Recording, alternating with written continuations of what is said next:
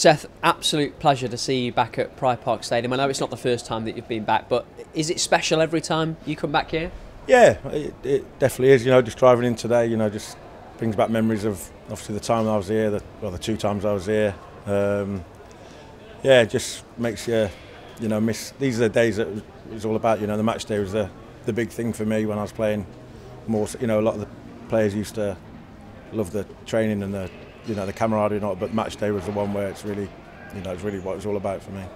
Are there particular memories? Are there things that stand out when you maybe drive into the car park? Yeah, just obviously the fans, especially the first time I was here in the Premier League, it was a full house every week, and you think about the lads you used to play with and, some of the games that, they've been involved in and things like that. So yeah, it always brings back fond memories and stuff. And I know you're back from time to time.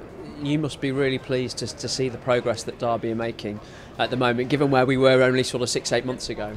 Yeah, definitely. The club was in a real mess, wasn't it, for a year or two, and the new owners have come in and they've got a new manager in who's done a great job, and the team are really flying at the moment. So it's fantastic for the whole area, really, for the supporters and everyone.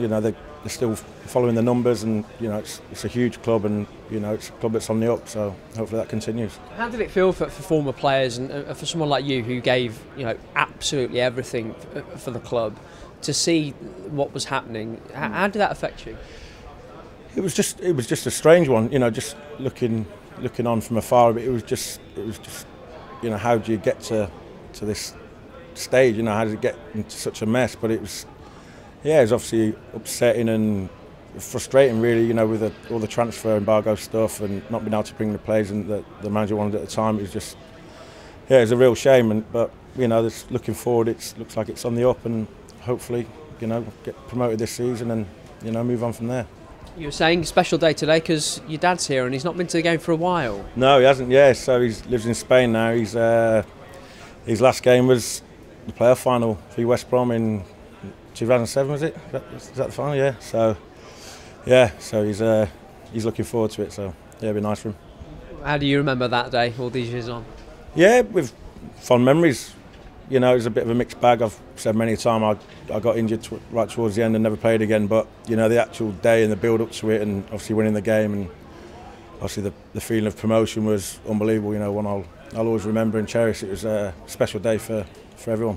And we were saying as well, you're a local lad these days. We won't say where exactly you live, but you're not far from Derby. And a lot of players seem to settle around here after they finish. Why do you think that is?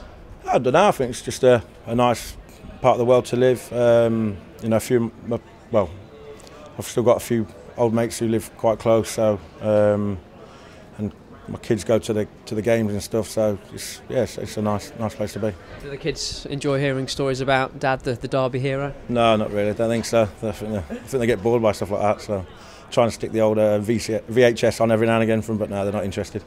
Well, you're a hero to thousands. It's great to see you as always. Thank you very much. Cheers.